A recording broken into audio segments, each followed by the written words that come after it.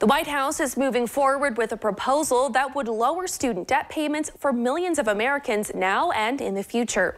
It's offering a new route to repay federal loans under far more generous terms. President Joe Biden announced their plan in August, but it was overshadowed by his sweeping plan to slash or eliminate student debt for 40 million Americans.